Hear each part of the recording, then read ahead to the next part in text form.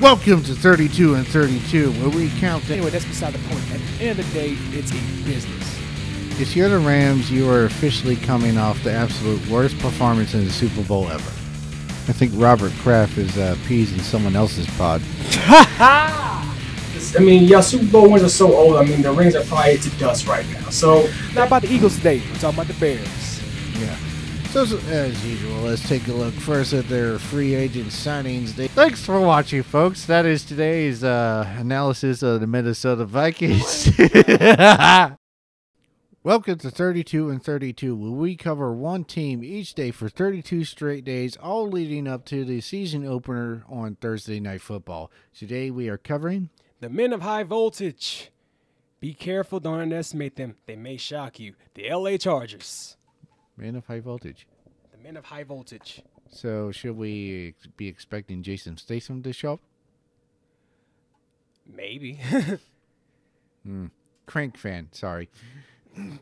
I'm a Jason Statham fan too. Or we can, try and go Hobbs and Shaw. They run into the light-skinned Superman, Idris Elba-like quarterback, Patrick Mahomes. Now we're getting too deep in that. All right, LA Chargers.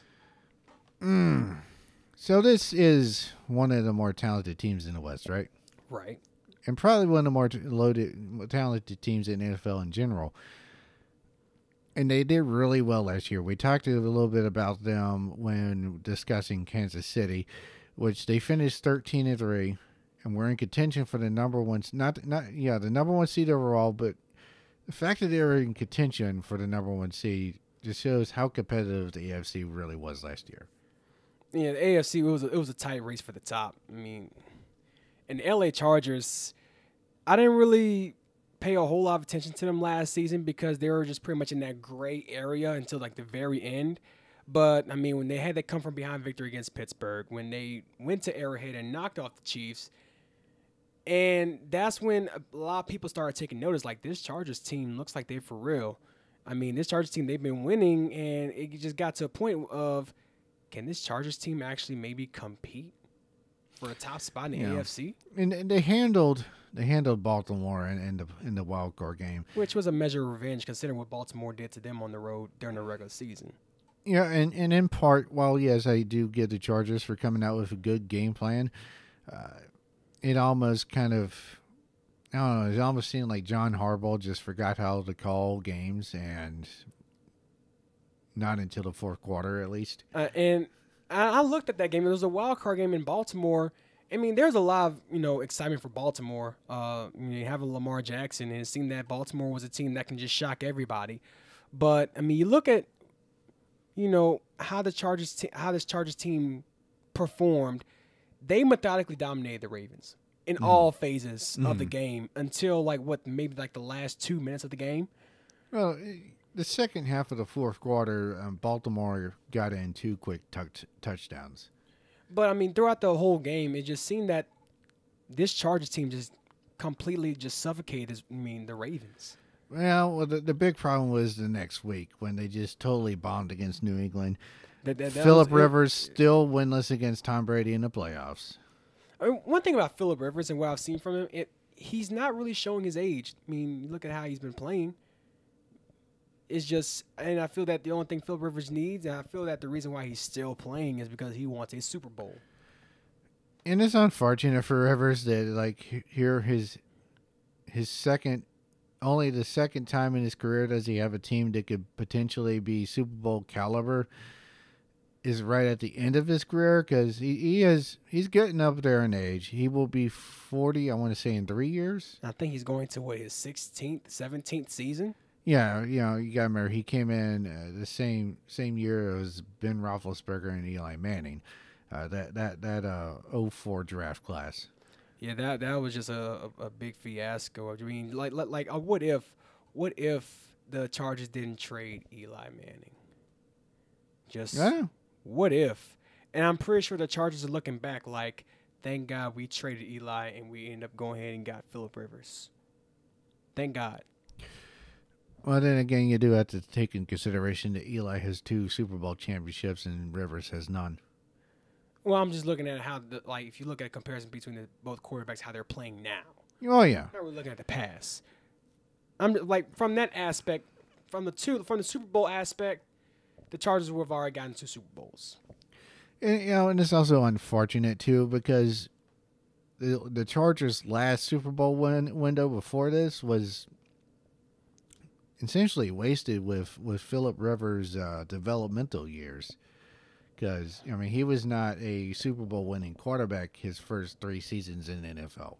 Well, I mean, he was still young, still trying to evolve his game. Which was arguably I don't know. That Chargers team had a better roster than this Chargers team, and that was the Chargers team that had Antonio Gates in his prime. It had LaDainian Tomlinson in his prime. You had a young Darren Sproles, and this was I think that was before Sproles' prime, and still Sproles was still a game changer at that time for the Chargers. And they had who was there? They had 2 really good wide receivers. I forget. They escaped. It's like one was Callaway. Wasn't McCardell on that team? Keenan McCardell. Keenan McCardell. Yeah, Keenan McCardell was on that offense. So they had the offense, and my gosh, the defense was just shut down. I remember that the San Diego Chargers ended up playing the New England Patriots in 2007 in the year that they went undefeated in the regular season. In the AFC title game, and they held that offense that was averaging almost 50 points a game to 3 field goals in the first half. So that was a talented team that didn't have a Super Bowl-minded quarterback. A Super Bowl-ready quarterback. But now we have a Phillip Rivers who's a lot more evolved, and after years of struggling, as far as his team, we haven't really seen Phillip Rivers drop off, despite probably the lackluster performance in his team over the years. And that's what I like about Phillip Rivers. He's a team player. You're going to get 110% out of him no matter what's going on. And he's well seasoned, and I think I have a reason of why he hasn't really showed his age. And it seems that his lovely wife has been doing her best to keep him young. You see all the kids that he has. Come on. When you get to that, when you get a whole lot of it, because I feel that Cam Newton, he said in an interview that he was going to fast from it for a month. And Phillip Rivers was like, well, good luck with that. I can't even go 72 hours without it. So, you getting a whole lot of it. You're going to play well. You're going to be light on your feet, and you're going to be well-focused and level-minded. Don't you think? No comment. I can talk about that. I know, but I don't get in another man's bed. I don't neither, but you just did. But shut up. Just saying, To the wife of Phillip Rivers, you are definitely a trooper. I applaud you for being such a supportive wife. If I was an LA Chargers fan, I would salute you, ma'am. Anywho, so the Chargers must have a lot of faith in their current roster because they were very inactive in free agency, and of course they just drafted draft picks, I guess, because they had to. But a aging Thomas Davis and Tyrod Taylor, that's your backup quarterback now. Tyrod Taylor could play. I still got a little faith in him. So if Rivers goes down, I would be halfway comfortable with putting Tyrod in. I do like this analogy of Tyrod Taylor. He is an above-average backup and a below-average starter. That is actually very accurate. During his time in Buffalo, he did lead Buffalo to their first playoff appearance in the 2000s. Yeah, with a team that could maybe score 10 points a game. And then he gets to Cleveland. I had a lot of high expectations for him going into Cleveland. But at the same time, I knew it was going to be a matter of time before Baker Mayfield ended up starting.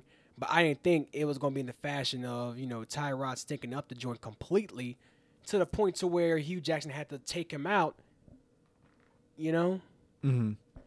But with Tyrod Taylor, I mean, I feel that if Phil Rivers ever went down, I feel that Tyrod can step up to the plate and can lead the Chargers in the right direction for the duration that Phil Rivers may be out.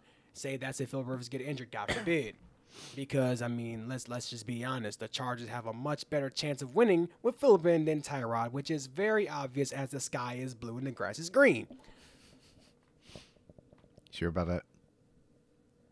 I'm sure. I am very positive. I'm talking about as positive as, you know what? Not going there because you're going to just go ahead and stop recording. Yeah. I mean, I'm sure about it too because I love me some Louis Armstrong, and he taught me the colors of the sky and the grass. This is not a wonderful world, Dan. So, yeah, I'm a bit curious as to why the Chargers weren't at least a little bit more active in free agency. I guess they got their backup for now, and I almost kind of feel like after being released by Carolina, Davis is just kind of title chasing right now, and I guess saw San Diego is the best opportunity, which they are. L.A. You said San Diego. Oh yeah. I know, it's still kind of new. I know. But whatever, though. I mean, who are we? You know, in San Diego, they at least stood out. In Los Angeles, their second fiddle to a very powerful Rams team. The Rams. And not just the Rams. And here's my thing. I still cannot wrap my mind around why. Because, I mean, the Chargers have always been a franchise being in San Diego. San Diego's a low market. I mean, let's just be honest. For football, that's a low market. But at the same time, this was a franchise that's always stood out. So why go to L.A.? I mean, after the Rams moved from St. Louis to L.A., why do you want to go ahead and copy them and want to move to L.A.? I mean, yes, L.A. has proved to be a large market. I mean, look at what the Rams been doing. But if you feel that because the market was so low that y'all had to move, it's like you're moving into another low market for yourself. That market's already been taken by the Rams. So it's like the Chargers, they pretty much they basically, from moving to San Diego to L.A., they pretty much maintain a low market. Yeah, you're basically I mean, when you're playing in a stadium that's only 28,000, and meanwhile the Rams are getting a stadium built that's going to pretty much become a pinnacle of where you want to play football at when you become a pro. You know, it's like, in my mind, the Chargers have gone from being uniquely established in San Diego to the fifth most recognizable team in Los Angeles. I mean, you're even second fiddle to Oakland and San Francisco, who are just still in the Los Angeles area. And I'm still highly disappointed in that Chargers front office. Like, y'all could have done a better job. If you want to relocate him anywhere, locate him to where they'll still remain as a uniquely established franchise, because that was pretty much the Chargers trademark, a uniquely established franchise. Think about this. The Chargers are not the only team in Los Angeles with the initials LAC. The Clippers, who have a bigger fan base in Los Angeles than the Chargers. Oh, duh. Duh. Anywho. I mean, they got Kawhi Leonard, Paul George now. It's gotten bigger. Do you know how many bandwagoners have joined? Do you know how many bandwagoners are just so open about it on social media? Like, dude, you a bandwagon knowing damn well the Suns was probably your team at first. So, okay, we're a little bit off topic, but yeah. Let's get to the draft real quick. That front office just pisses me off. I actually did not have a lot of time to really look over this draft class, other than Jerry Tillery. I mean, who is a dominant defensive tackle coming out of Notre Dame, and I feel that he's going to add more power to that Chargers defense. Actually, now that I think about it, Drew Tranquil. Sorry, I just totally forgot. He's a two-time captain for the Irish, and he was a key part of the playoff Irish defense in 18, where you had, if I remember correctly, something like 86 tackles, 9 for loss, 3.5 sacks, and something like 6 or 7 pass breakups. And he's a very athletic linebacker, 6'2", 235 pounds. No, that I mean the Chargers, they lost their special teams captain, Kyle Emanuel. So Tranquil could be possibly a potential replacement for him. Yeah, the only one that I'm familiar with is, and unfortunately don't know any really statistics behind him, but I do know that Nasir Adderley is the cousin of a Hall of Famer player from the '60s who was on the Raiders and Packers squads. A guy that I'm actually interested in is Easton Stick, coming from North Dakota State. I mean, he was drafted in the 4th round, but he pretty much carried on that Wentz legacy at North Dakota State. I mean, still maintained that dominance as far as, getting to the national championship.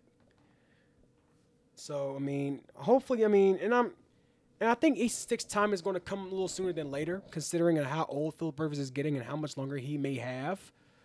So, I mean, Easton Stick, we might see him a little sooner than later. So what are your expectations for? I feel like for the Chargers, I mean, they didn't lose a whole lot. They didn't lose a lot of people in the offseason. I mean, they still have, Antonio Gates is still quite the performer at tight end. Melvin Gordon, he's going to continue to improve. Phillip Rivers, he's Phillip Rivers. I feel the defense is going to take a step up as well. So I feel like their ceiling could be 13-3. That's their ceiling. I know it's kind of high, but that's what they did last year. I do see that as their ceiling, and their floor, I can see their floor being around 11-5. Fair enough. So a tight window, but that's just the type of faith I have in the Chargers going to next season. I do see the Chargers being very competitive in the AFC once again. I think they are the top challenger to Kansas City. They are. And the only challenger in the West, Kansas City. And I feel that if the Chargers were to meet the Patriots in the playoffs this season, I feel the Chargers will probably have no problem, other than if you could stop Tom Brady, which Tom Brady has one of the quickest releases in the league. Considering the Chargers, they do have Joey Bosa.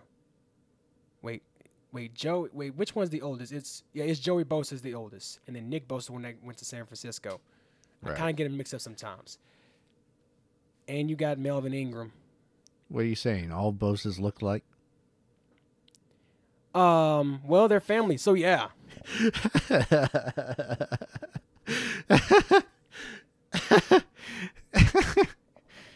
laughing. I'm just sitting here, just like. I had to.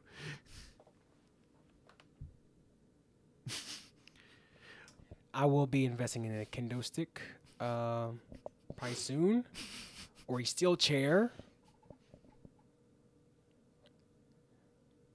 or some brass knuckles. But I am, I'm actually I'm very, very positive that the Chargers are going to make a lot of noise this season, and yes, I am sure, and I am very positive, and I'm talking about Magic Johnson positive. Let me stop. You went there again.